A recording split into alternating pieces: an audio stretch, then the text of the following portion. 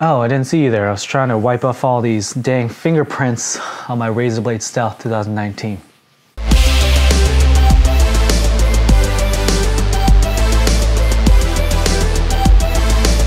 Hello everyone, my name is Andy Nguyen, and today we're going to be reviewing the early 2019 version of the Razer Blade Stealth, my favorite laptop for a creative professional. Let's just run down a quick list of the pros and cons just to appease all the people who do not have the time to sit with us today and getting into the details of this device.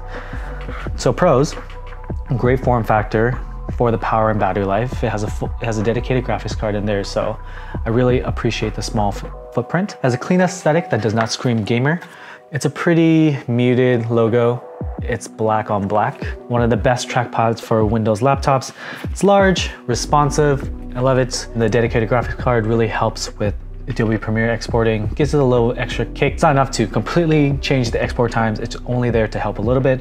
And that little bit of GPU power also allows me to play one of my favorite games, Overwatch, on this computer on the go. Accurate colors, 100% sRGB. It's a matte screen, so it kills a little bit of the reflections. It has thin bezels. Unfortunately, it has a thick chin on the bottom. It has two USB-A ports and two USB-C ports, so the best of both worlds. If you have USB-C peripherals, you don't need an adapter. But if you still have legacy USB-A peripherals, you can plug it straight in. The SSD drive is upgradable, and I upgraded myself. I got the Samsung Evo M.2 NVMe SSD. Screen is pretty bright. The keyboard is backlit and RGB for all of you RGB fans out there. So let's get to the cons. This has the worst shift key I've ever seen in my entire life. They expanded the arrow keys, so there's individual up and down arrow, but it cuts into the shift key. So now there's only half a shift key on the right side. The right shift key annoys me. I have to be a little bit more intentional when typing. There's no touchscreen. I don't use it often, but it'd be a nice to have. It can't charge via USB-C because of the power draw of the laptop. There's a little bit of power throttling in the BIOS that is not changeable for most people. There's a way to hack it, but I personally don't want to do that. One of the biggest cons is the price. It is the MacBook of the PC world. My model's MSRP is $1,600. I was able to get it on sale for $1,400, which is a little bit more reasonable of a price, but for what you get, if you took off the Razer branding, you could probably get it for $1,100 or $200, maybe a slightly bigger chassis. But that's what you get when you want to buy Razer. Those are the pros and cons. Let's get into the details. So I'll tell you my story about how I got to the Razer Blade Stealth 2019. I started doing photography about 10 years back, and after I was able to earn a little bit of money, I got a 13-inch Macbook Pro, and I started to move to video. The program that I picked up was Adobe Premiere because I wanted to keep in the Adobe ecosystem, and I quickly realized that Adobe Premiere does not play well with MacBooks. Export times were pretty horrendous. Scrubbing was okay, but I was having a lot of trouble editing videos.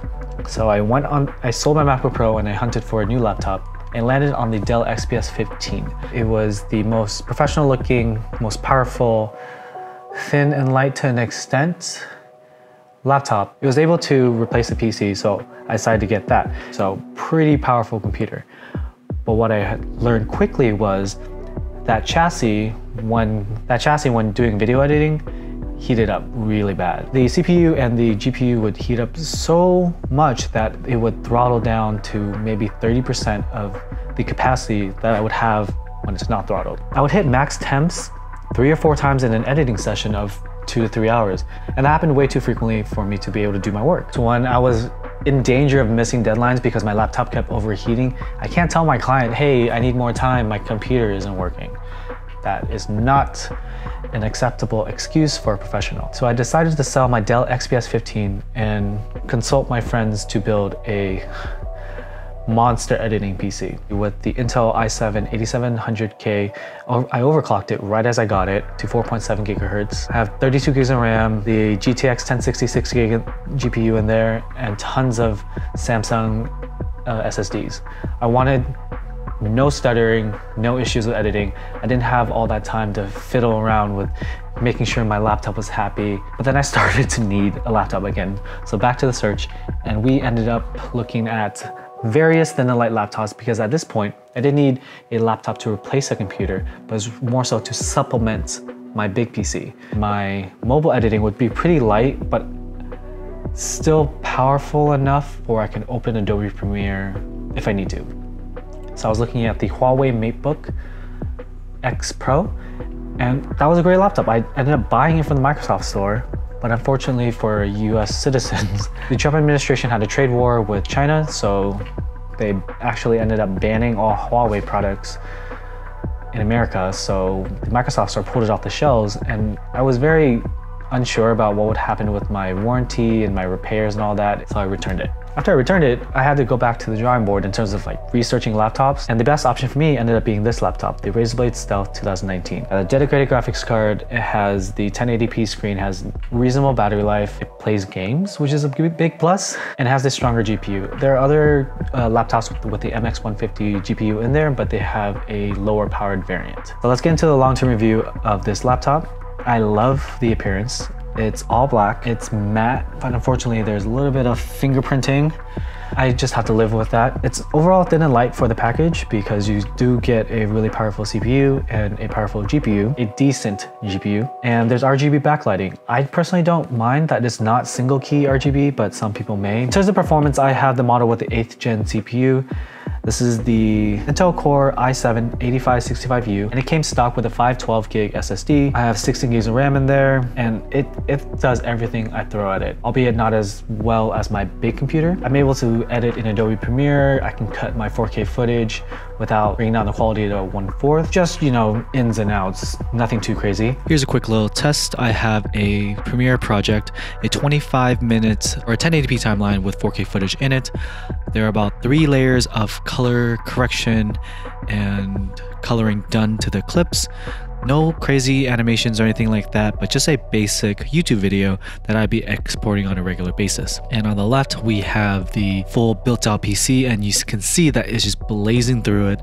And the laptop, being that it's a lower powered CPU and it's just a weaker GPU, it's kind of struggling a little bit. Even with the MX150, I wouldn't really use these thin and light laptops as a main editing device. I just use it to support the big work that I'm doing on my main PC. So the PC is able to clear it in about a minute, and you can see that the laptop is going, and it looks to be an hour export, and that is pretty much in line with what I expect out of a laptop. So mainly it's just a device for me to cut footage on and do a little bit of work if I need to modify a quick project, but not a full edit from beginning to end unless I'm in a pinch. But I am aware that it does thermal throttle. So in the BIOS, Razer locked down the CPU power so that it doesn't overheat. I would rather have consistent performance at a lower gigahertz than to have it run max and then throttle and I have to stop my work. And also the lifespan of the device. I was very worried about my Dell XPS 15 due to all the thermal throttle issues and overheating. But another thing on the performance is that you do need to plug it in to get full performance out of here. It is a very powerful laptop, so it can't run 100% on battery. So for example, when I play Overwatch and I don't have it plugged in, even on low settings, I'm getting 30 FPS and it's literally unplayable. But when I plug it in, I can get steady 60 FPS on medium. And even if I push it to high, I can get 45 to 60 FPS.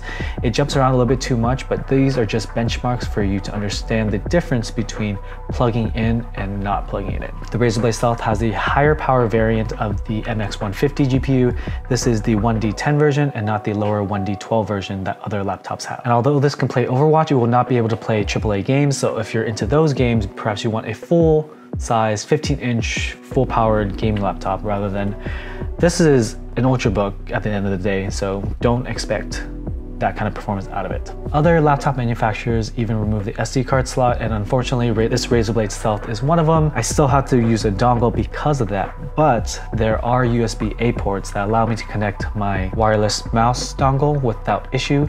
If you were to have a wireless mouse dongle, the flat one, and attach it to a USB-C to USB-A adapter, it sticks out too much and I'm afraid of brushing up against it and snapping the USB-C connector into the USB-C port. And that's because most of the time these wireless mouse dongles are intended to stay on the laptop, but you can't really do that if you only have USB-C. The Windows Hello sign-in when using the webcam is pretty freaking fast. Logging in without having to type in my PIN or my password is very cool. But to finish the review, I chose this laptop despite the more expensive price, despite the smaller shift key on the right, because of the overall package. It has great build quality. There's no flex in the chassis. The keyboard is reasonably comfortable to type on other than the shift key. The power is very welcome because I do a lot of work on Adobe Premiere and I can play games in a hotel room if I wanted. It also looks pretty sick. Like, I really like the black aesthetic, and I was willing to pay the higher premium because there was a $200 instant discount on it. At 1,600 bucks, I don't think this is a great buy. So if you're looking at the current generation, the late 2019 version, there's not going to be discounts on those. I would definitely recommend the early 2019 version because of the discount, and buy it from a store that will repair it. That is one of the reasons why I stuck with this one, because it was the most powerful Ultrabook that the Microsoft stores sold. The only reason I would consider Apple products is because the Apple store is physically close to my house. I can take it to the Genius Bar and they'll repair it. Sometimes it may take a long time, but at least there's a physical interaction. I don't have to ship it out and just hope it comes back. I've done that before on HP laptops and got my repairs done, but it took a long time to ship it there and then for them to ship it back. And I've had no issues with thermal throttling. I've been able to play my games. I've been able to edit. I've been able to edit more than I thought I would. And I've been able to game more than I thought I would. And it's fun to have a laptop again, to be able to type something up on the go. So at the end of the day, the reasons I chose this expensive Razer Blade Stealth 2019 was because it was the best performance to price ratio that I can find that fits my desires for a good looking device, as well as have the power to do the things that I need. And I gave up the features that I didn't, like touchscreen and be able to flip it backwards. That's something I personally don't need. So why pay into that and give up more important features like power and the GPU for other competitors? So that is my long-term review as a creative professional of the Razer Blade Stealth Early 2019 model. Let me know in the comments below if you have any comments on this device, or want to talk about why you chose another device over this, or if you're an Apple user and your experiences using the current version of Adobe Premiere that plays well with MacBooks. Let's nerd out with laptops, because that's what I like to do. I like to talk about tech, and we have a discussion in the comment section. Other people that come by and see the video can get different opinions and perspectives that can help their purchase decision. Please click like on this video if you like the content. Please click subscribe and the notification bell to not miss an update or a new video from me. And thank you for watching. Bye.